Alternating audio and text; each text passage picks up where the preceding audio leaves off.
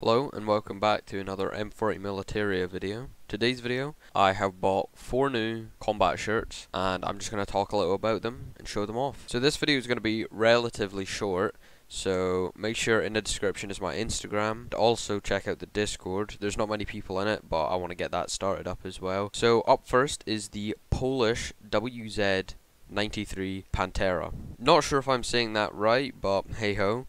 This camouflage has become the standard camouflage for the Polish Armed Forces. It is the successor of the camouflage WZ89 Puma. The M93 or the WZ93, as it kind of points towards, it entered service in 1993 and is personally my favorite camouflage.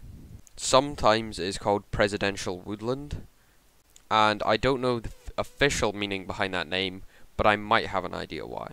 This camouflage was made for JW GROM or JW GROM, which is a Polish special forces in the middle of the 90s. This camouflage was introduced to all branches of the Polish Armed Forces after this guy appeared with GROM camouflage in military training exercises. Anyway, on to what I think about it. Personally, for summertime, it's a little bit too thick. The fabric's very thick. During the winter, I think it would be perfect.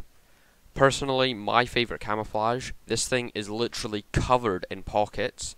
There's an elasticy waistband part, which is really good, and it sticks to your body so it's not flapping around. And overall, I just love this jacket and this camouflage.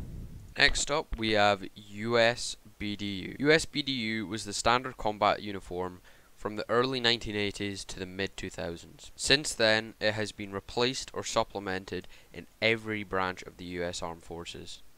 However, there are still some agencies that use it in the US. The US federal, state, and local law enforcement agencies sometimes still use them, and other groups such as the DEA, FAST, and SWAT teams. BDU was in service with the US Army from 1981 to 2008, and took part in many wars such as the Cold War, the Yugoslav Wars, and the Global War on Terrorism. So, the one that I've got, after a little bit of research, I think, I'm not 100% certain, but it was worn by a soldier in Korea. To be clear, not the Korean War, because it would be way too late for the Korean War, as in he was stationed in Korea. I also have another one, which is a National Guard one. It has American flags, it has loads of badges on it, whereas this one has only a couple. Anyway, moving on to the next shirt, is a French daguet.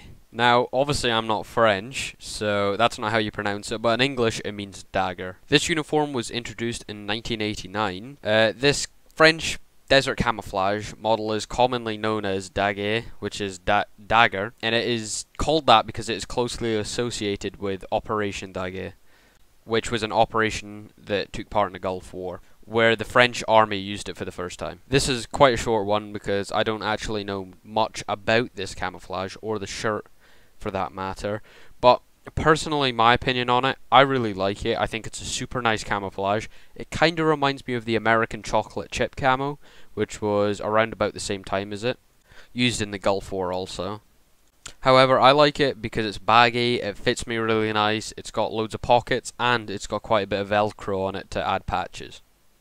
But also, apart from that, it is also quite cheap. Not bad quality, just cheap. Now, this next one I actually couldn't find too much information on. However, it is still a military shirt, so I'm still going to talk about it.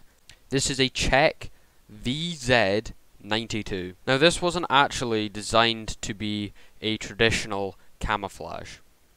It was more designed to be a work uniform. Again, as I said, I actually don't know much about this, so if anyone knows any more about it, please leave something in the comments about it. We're going to move on to what I think about it. I think it's really nice. I think it's quite light, it's nice, airy.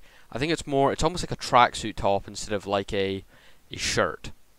I don't think it would be very good in combat, but it would definitely be just quite nice to wear when not in combat. Anyway, I hope you enjoyed this video.